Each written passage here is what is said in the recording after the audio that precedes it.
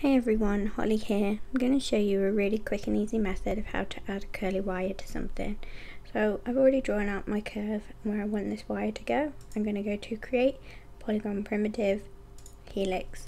With the helix still selected, shift select my curve, make sure I'm in the animation drop down menu, go to deform and choose curve warp.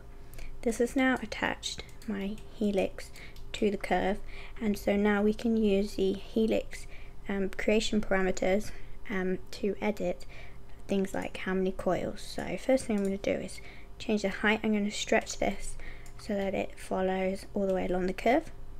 I'm going to up the number of coils, and then we're going to start to do things like change the width and the radius.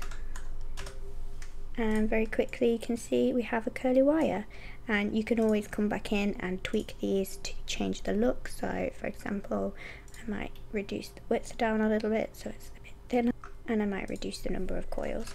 Okay, I'm also going to just drop the subdivisions down because we don't need that many, and then we can smooth it.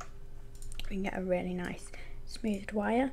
Another great thing about this method, apart from the fact you can come in and edit the coil at a later date, is that it's also linked to the curve. So we can come in, select our curve, go to control vertex, and we can do things like adjust the curve, and the coil is going to go with it. So we can just adjust this a bit down so that it sits nicely on our table.